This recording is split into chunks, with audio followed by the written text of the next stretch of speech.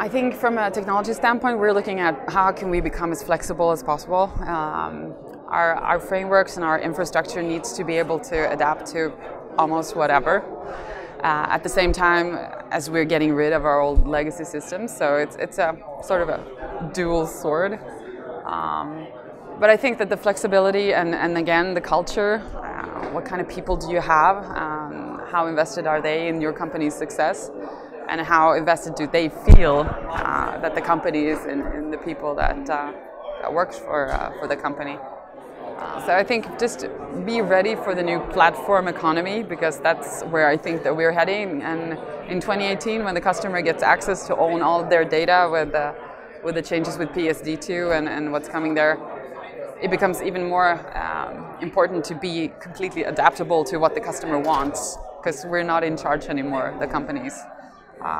All we can do is be a really great goalkeeper for what the customer wants to do and make sure that we're there at the time periods when the customer actually does their things.